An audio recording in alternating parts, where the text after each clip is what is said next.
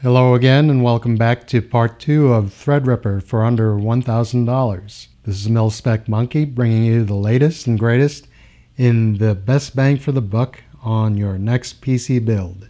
And so we are looking for the AMD 3900X in the market, and currently it's unavailable.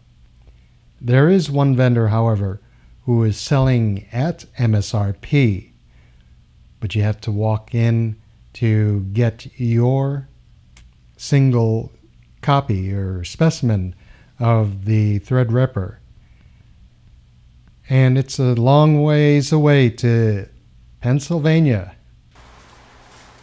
In the meantime, the tower case from Corsair came in, and it was a really good bargain. They were selling a case for $50. That's without power supply, and it looks simple, lightweight, nondescript, doesn't stand out. It's cheap for $50. And I was considering if I did a DIT gig on location, neighborhood looks questionable. Well, the gear was not overly expensive in the beginning. If it gets taken, stolen, you never know. You got insurance. But we would just be out of the footage that we shot during the day, and well, that's why you also have security.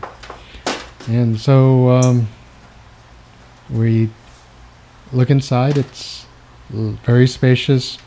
You can have drives on top, drives on the bottom. In this box, it contains the assorted hardware needed. You get your extra screws, your motherboard mounts, and then zip ties for cabling. Lots and lots of zip ties. Yes, you're going to have to secure cables to the chassis and to each other, and keep the rat's nest down to a minimum. And so with all the panels removed, you can see that the chassis is well designed. It's lightweight again. Lots of airflow. It looks pretty much like Swiss cheese. And here you have your rear fan, and then your front panel fan.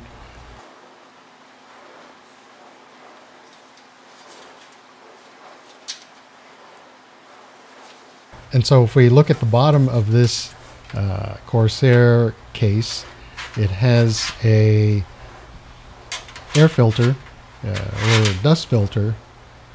I'm sure there's better filters in the market, but hey, there's a dust filter. And so in this delivery, we have the ADATA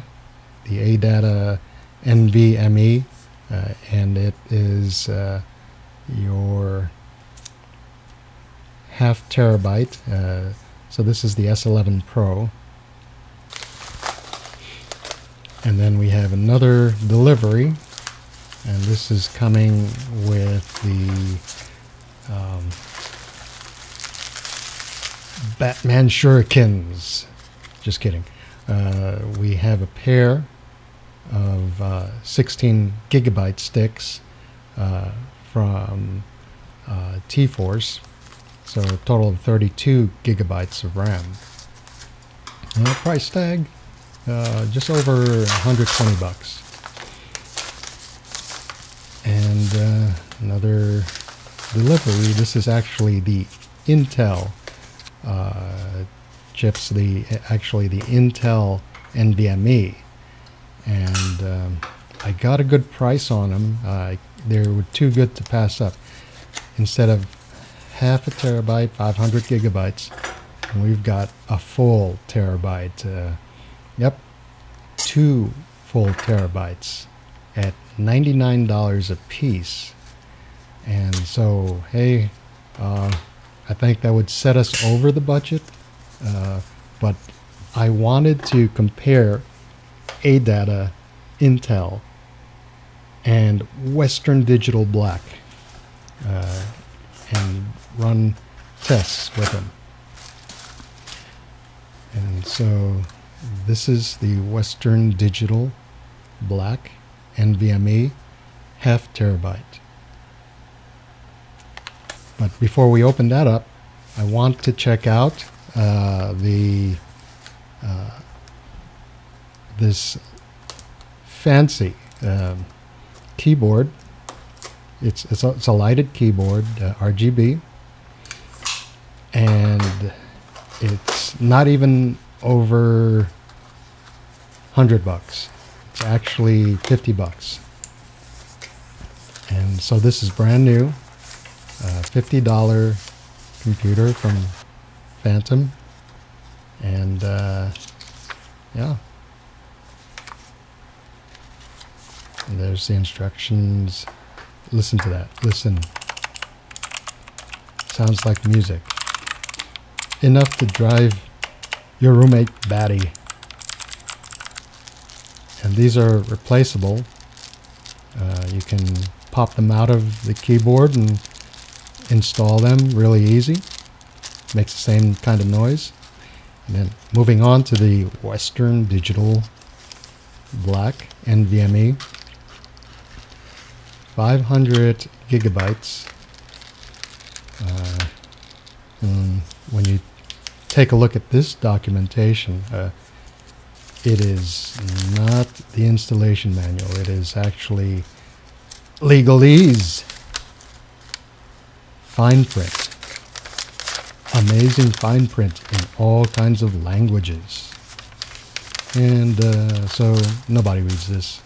I'll just put it back. And taking a look at the Western Digital Black, very sure this is going to be a keeper. Next up, this is actually, I got this at a bargain, and this is an expensive NVMe from Samsung. This is their Samsung Pro, and it is fast. We want to try it against the other NVMe's.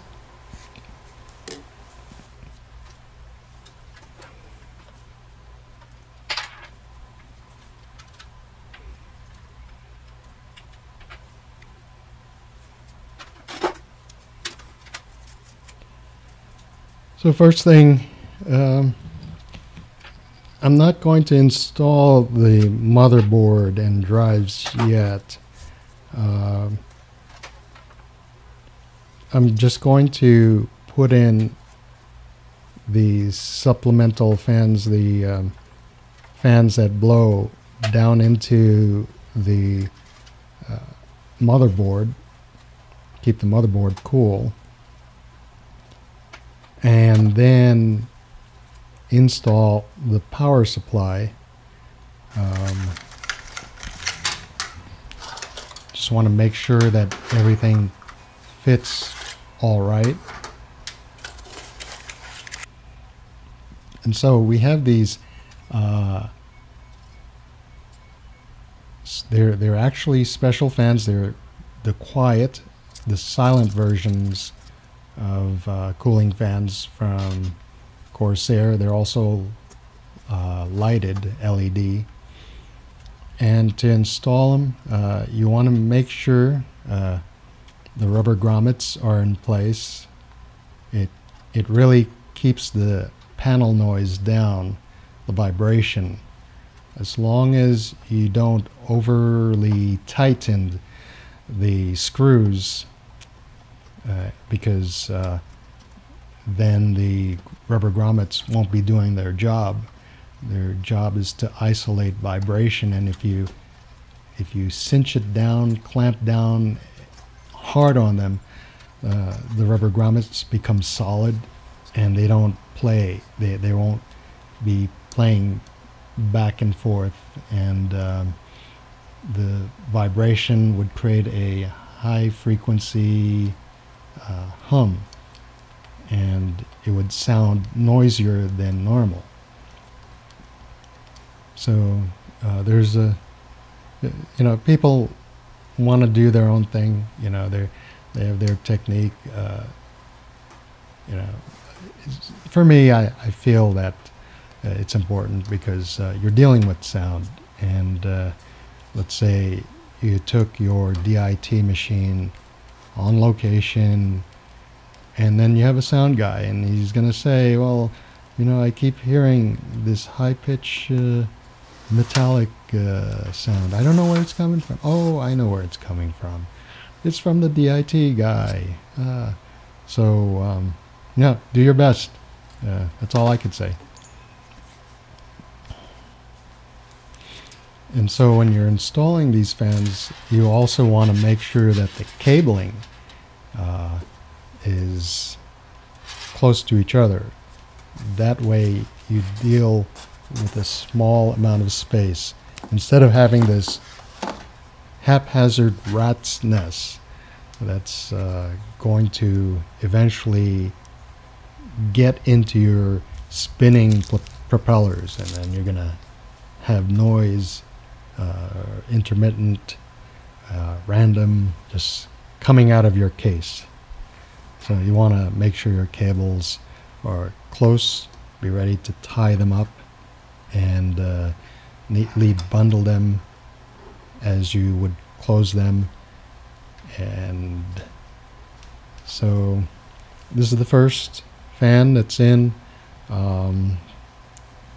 It's going to pull air from the outside and push air into the board. That way you have an active cooling. It's not random, it's directed into the board.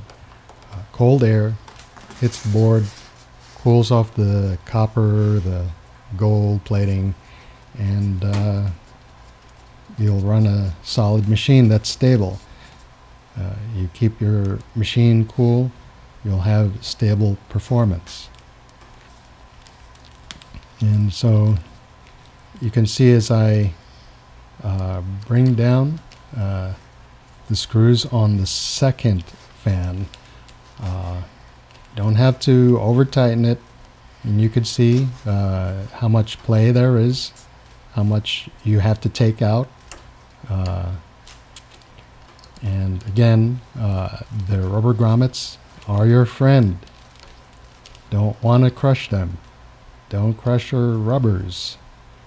Okay now. And so that's solid. And again, both fans will be pulling air from the outside, and then you want your cables in one tight location, and you're all set. Moving on. And so we have here the power supply. The power supply was also pretty cheap. I got a discount on a gold level 850 watt power supply because, hey, it was a refurb, and we got to test these things, and very sure you'll have a stable machine. And here we have the 4 screws that mount the power supply into the chassis, and it's straightforward. Again, it says for PSU, power supply unit, acronyms, abbreviations. And so we are set. I'm just going to put the case on the box so that way you could see a little better. Normally I just bring the camera down lower, but the jig doesn't go that low enough. So we bring the power supply in. Again, crosswise, screws aren't tightened in yet. We just want to make sure there's enough play so we can have all 4 screws in. And then we could start tightening up the screws.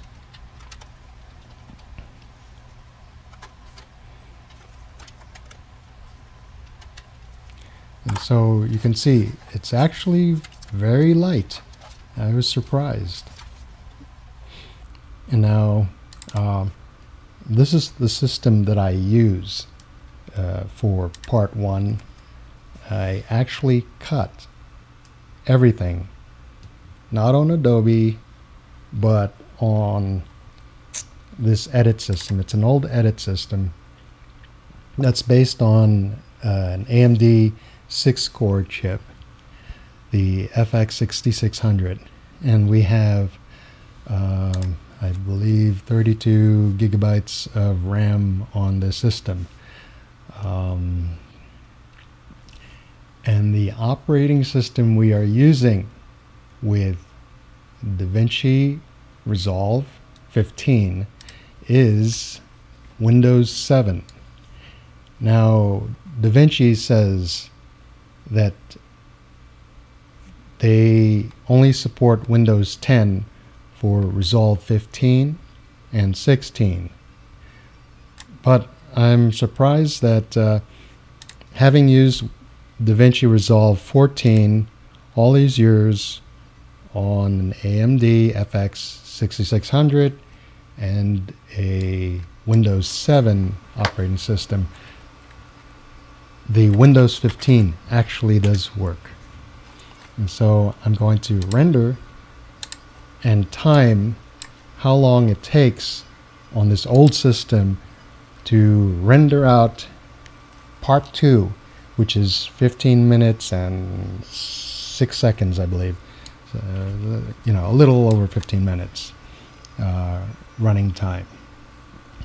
And so we're using a codec that is YouTube compatible for their HD.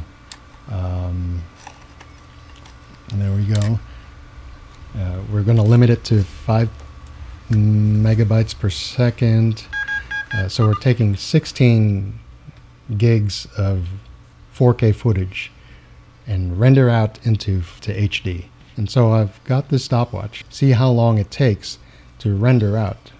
And for your listening pleasure, speed up this process 200% and you can watch for yourself.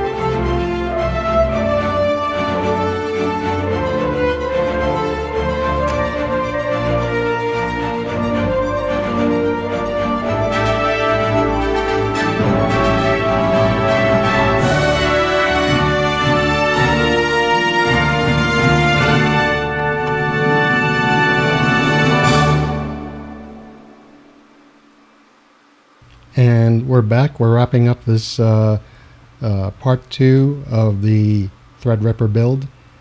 You'll notice that when I stop the stopwatch, it will be 11:11, and then just look up to the top left corner, job 1. It's going to tell you exactly how long it took for this AMD FX 6600 6-core with GTX 660 as the primary and the Quadro M4000 as the GPU compute card. How long all this took on a 15-minute content coming from a 4K source into an HD for YouTube. You've got 16 gigabytes of footage squashed into 600 megabytes of final file size.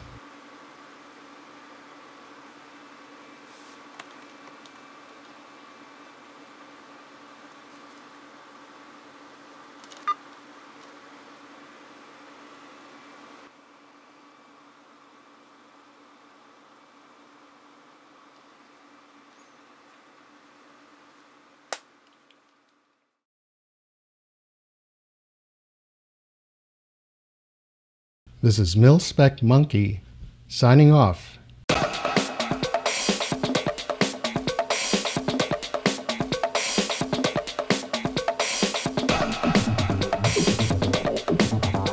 And you don't stop, you proceed, 'cause this is what you need.